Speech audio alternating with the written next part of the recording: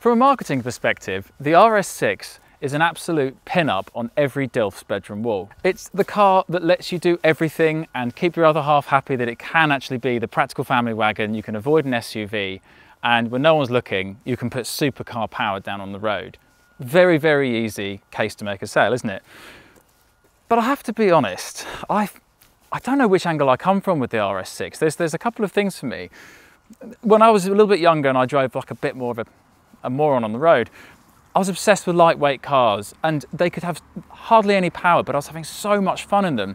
And the best driving memories I have today are still in Suzuki Swift this, Mazda that, whatever.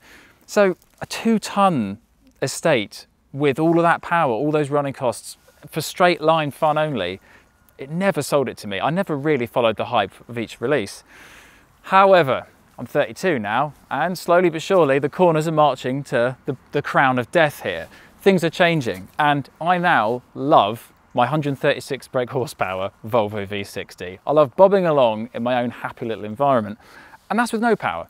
So now the idea of adding 500 horsepower to that car does weirdly appeal to me, and obviously the interior quality on these and everything else is superb. But there's some serious running costs with an RS6. Like really serious, and would its charms to me make it worth the risks or the costs and everything else? So I want to go drive this and find out. So a quick contents list of things coming up, and do feel free to skip to any other chapters, but obviously we've got the intro, we've got the interior, we've got the practicality, we've got the driving review, we've got running costs, common problems, that kind of thing, and the owner's advice for how much you should budget if you're thinking of getting one of these. And obviously the verdict down here. So let's get on.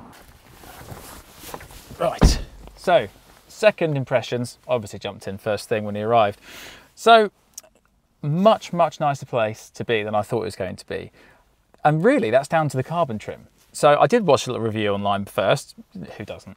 And it looked refined, not boring, refined, but with this carbon pack, which I've not seen on any of the reviews, oh my God, it really brings it to life. Loving the carbon top and bottom wheel, the little red stitching here with the red leather, the Alcantara. It's very, very evident that you did go top spec, and it certainly brings it to life. Other than that, it's, as always with Audi, just quality of every single material. It really can't be understated. And as someone that did enjoy the Lotus Evora interior that I sat in recently, I thought, oh, that's a lot better than I expected. As soon as you hop into a German car, you are reminded just how far ahead they are in terms of these things. So spec is really generous on these. Because it's an RS6 and it needs to be better than A6s, it's got loads of stuff as standard. Really, really impressive. The thing I want more than anything would be the £6,000 B&O sound system, the 1200 watt one. Oh, just imagine that. This car doesn't have it, but it does have the Bose sound system, which I think they all have a standard. These seats are delicious. They're really, really cool. They're very, very comfy. Obviously, they have to factor in all different sizes. I think for me personally, I prefer a little bit of pinch, but I'm hardly a bodybuilder. I love the gear knob. It is very Golf GTI. I had a Mark V GTI, a wonderful, problematic piece of crap. I loved that car, but God, it did not love me. And it had a gear knob just like this, so that really takes you back. Super quick review of the back.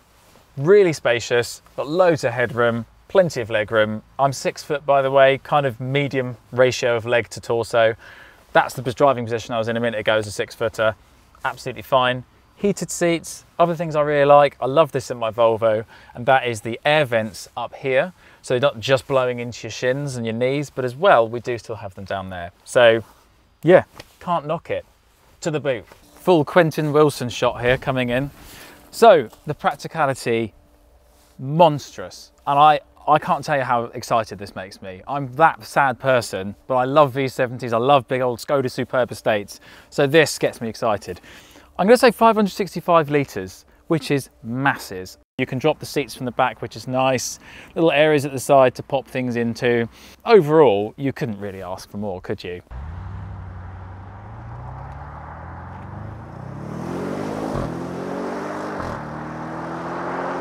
So, not going to really do a history lesson as such on the RS6, but the important, interesting bit is this is when we left the V10 behind, that lovely 5.2 litre V10, And that's the RS6 that actually did have my attention for a long time, thinking that would be quite a fun daily, wouldn't it? Just for that silly engine, at the complete cost of it handling.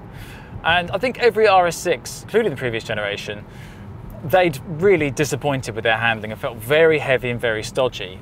And this is supposed to be the first RS6 where they'd sorted that out and really managed to make the car behave like the sporty car it claims to be. Now obviously we're not going to put that in the same sentence as 911 sportiness or Lotus sportiness or even M3 sportiness, but it wouldn't just feel like a lump that you're asking a bit too much of it. Speaking of lumps and too much, that brings me nicely to power. And we've got a massive 4-litre V8 with twin scroll turbocharged. I think we find that hard to say. Twin scroll turbocharged going on. And it's 20 horsepower down on the V10, but quite a bit up on the torque. And so much so, I'll put it on screen, can't remember the number, but so much so that this car goes from 0 to 60 1.2 seconds quicker than the previous RS6 with 20 less horsepower. For sake! Oh my god! So this is about 3.7 to 60 has been tested and timed. That is bananas. That is Audi R8 V10 0 to 60 in an estate. And I am a firm believer of slow car fast is more fun than fast car slow, and you don't need horsepower to have a chuckle and stuff. And there does come a point in most cars where you simply have too much power to use for the road and you're beginning to really overwhelm those rear wheels, and frankly your confidence begins to drop through the floor. That doesn't beat it for me. It beats a slow car, you attacking it 100%. However, I have to say, I've driven a few cars with this kind of power, but none of them give you that instant confidence like this does. This completely unshakable four-wheel drive system is really impressive. I found myself just going, let's go 100% power in second gear, which I don't think I'd do in anything about 400 horsepower in any other car, frankly, not at a low speed. And it is bananas. Everybody says the power is absurd, and I'm not a stranger to cars going quickly. I felt my stomach muscles after going quickly. I could feel that I'd been clutching. My organs practically ache. 30 miles an hour, slightly wet road. 60.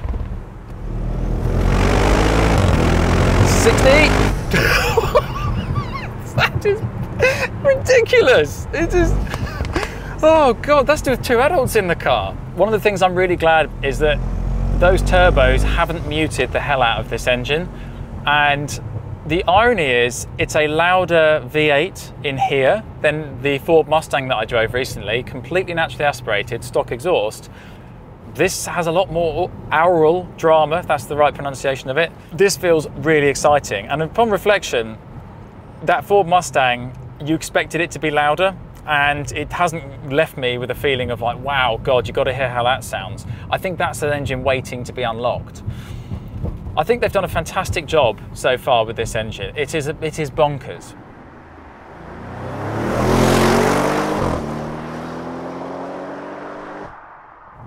Talk about living with a car every day. It's an Audi A6 underneath, and whilst they might be long, it doesn't feel like a massive barge. It doesn't feel intimidatingly long or very, very wide. I'm not bothered by that at all. And if anything, I think it hides its size pretty well.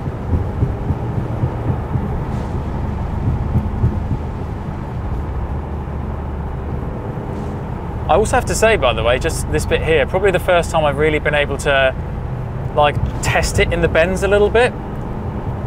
And the Audi steering has got a hell of a lot better than the VW steering in quite a few products I've driven from only a few years either side of this. They've done a very good job. It kind of weighted up nicely and it did feel,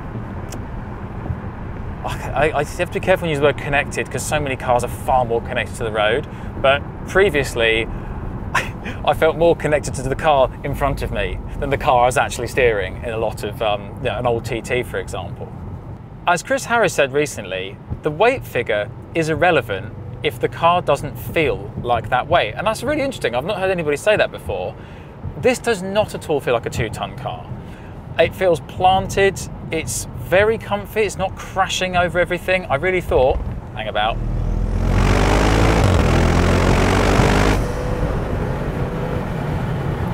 '58, '56, '55. That's amazing. So the weight, you know, I wouldn't take this on track and lob it about, but who the bloody hell buys one of these thinking that's what you're going to do with it? Nobody. I was expecting it to feel a bit stodgier. I was expecting it to feel crashier. And I certainly feel, ironically, quite safe in this when we were absolutely planting it. What we got going on here then? Nothing that 550 horsepower can't fix.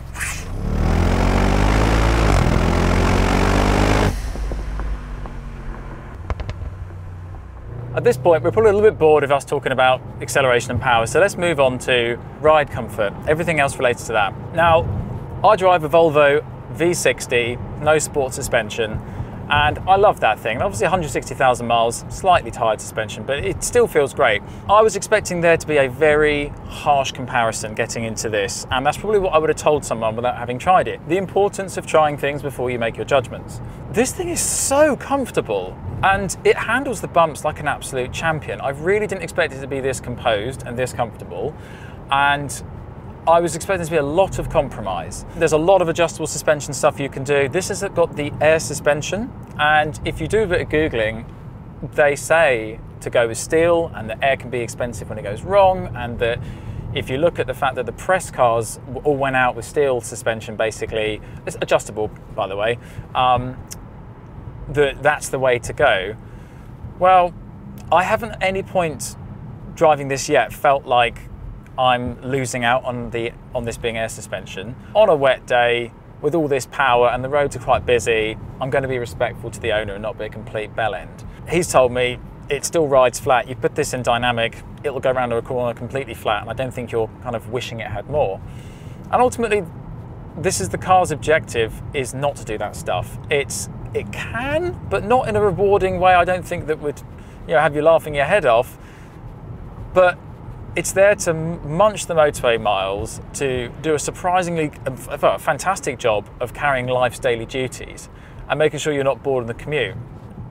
So whilst we're in boring conditions, probably a good time to talk about the little things that make a difference to dull driving, and that is infotainment and whatnot.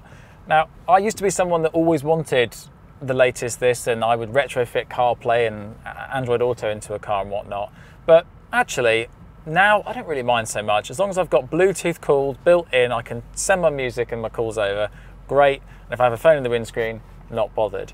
And this car sits in that era where, thankfully, visually things feel modern and sharp and colourful and decent displays. We're pre-Android Auto and CarPlay coming as standard, but you can retrofit some bits and pieces. So we've got wireless CarPlay and Android Auto on here now, so that's good. And overall, it doesn't feel dated in here at all. I know a lot of brand new cars feel like they're from the future, so it's not going to have that feel. But Audi design, it always feels contemporary, even if it's not exciting. It just feels kind of timeless. I feel like Mercedes interiors can age like milk. And I think probably 2013, 14 was when they finally began to design things that will probably stand the test of time. The Bose sound system, I think it sounds very, very good. Not one of the best sound systems I've heard. And amazingly, I always come back to Volvo sound system. I don't know what it is or who it is that works in their audio department, but for cars that under-promise, they over-deliver. And I think when you get into expensive cars with Bose sound systems, I think they begin to over-promise and slightly under-deliver. Now, it still sounds great, but one of the things oh my God.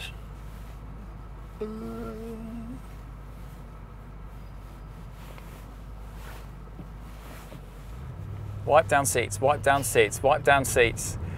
Oh my God. I wouldn't otherwise say this car's too wide, but that wasn't nice. The sound system, I'm sure you can change with the panner a little bit, you know, bring the sound a little bit, centralize the sound a little bit more, but in the stock setup, everything sounds like it's coming from in front of you, like the windscreen is playing you music. And I personally have not been a fan of that. My brother's Kia Stinger GTS, that has the same thing.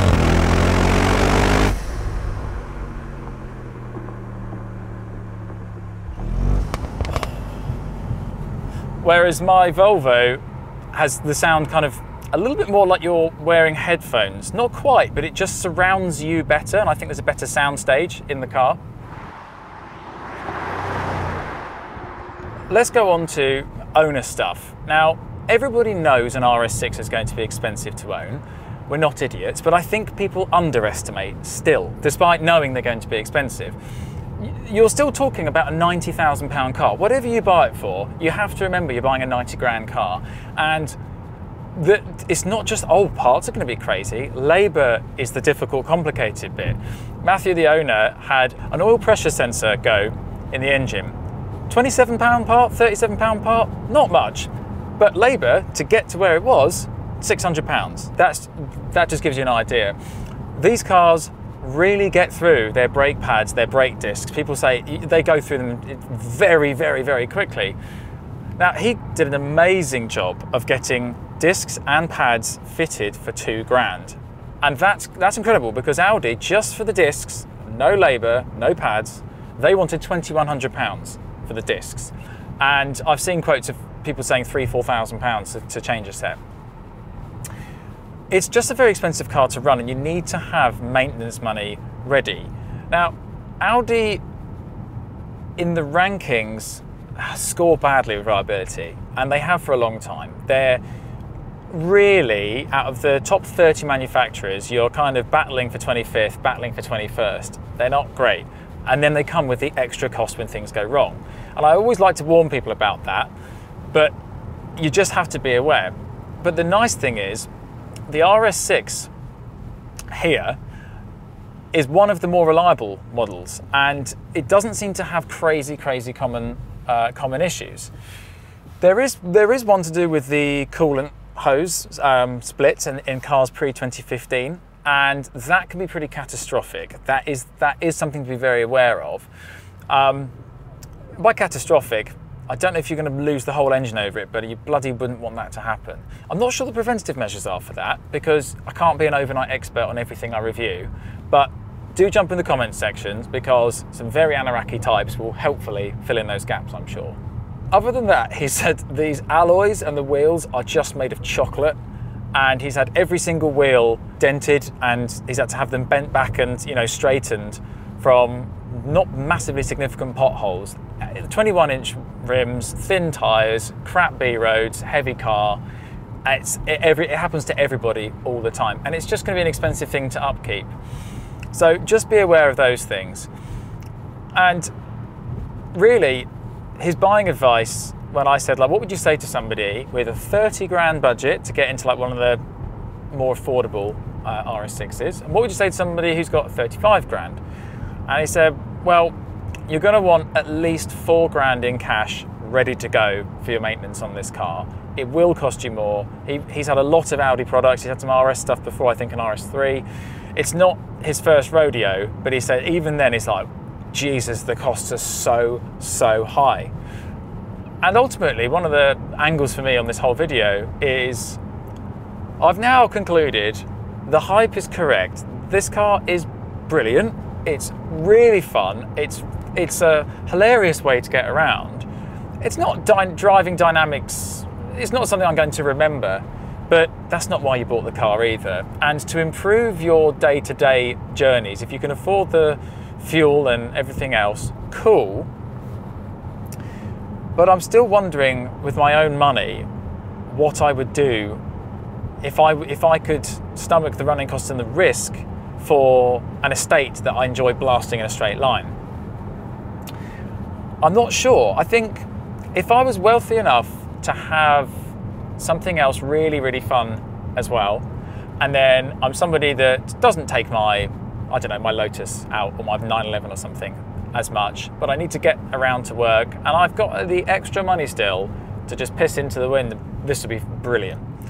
If it was my only car and I was choosing it to do the one and all stuff, or I could split that budget and have a perfectly decent daily and a sense of occasion sports car on the side, I think I'd do the latter.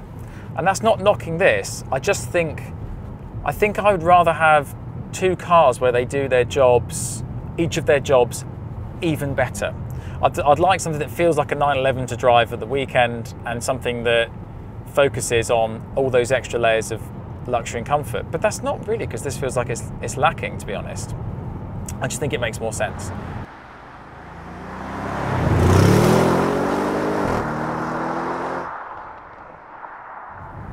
So I've said what I would do in terms of buying this car. I could see a version of me, a reality where I would love to own this car. I just think it is an incredible all-in-one car, and it deserves the praise that it gets. I don't drive cars like a lunatic anymore in the Benz like I used to when I was younger and felt a bit more invulnerable. I've seen a couple of horrible crashes. I pulled someone out of a flipped car, and it's a reality check not to just drive like a bellend for the rest of your life. And so, does it really matter that it doesn't handle that brilliantly? No, not really for the buyer, for most buyers of these cars. And I do a lot of dull miles now, so I think it could be really fun. As long as I had the funds, I think I would still really enjoy owning one of these. Who is it for? Well, in Matthew's example, he's a big Audi fan, and his history is TTS, A5, RS3, RS6. So if you've already come from the school of Audi in this philosophy, and you love the way these things do the daily stuff, none of those things are going to concern you. You're going to love this car. If you've come from cars with a sportier heritage, and maybe you've always come from M3s or 911s and Caymans or whatever else, I think then you would feel the step back in driving dynamics. I think that's fair to say.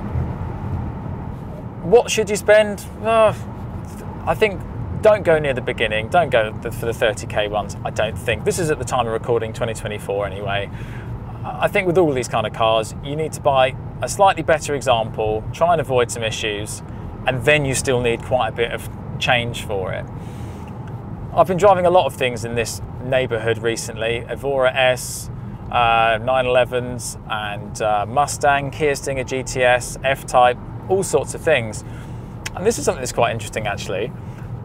So, despite having basically fallen down the Audi family tree, or sorry, gone up the Audi family tree this entire time, Matthew actually found my channel by looking for Kia Stinger GTSs, and he found my review of my brother's, because, you know, it does sometimes stress him out about costs and running costs and surprise bills or that kind of thing.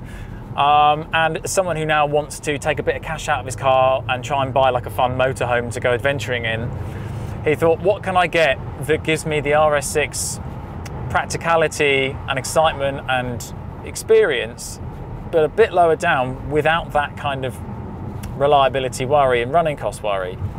So if this sounds like you and you're considering a car like this, do go and check the GTS out.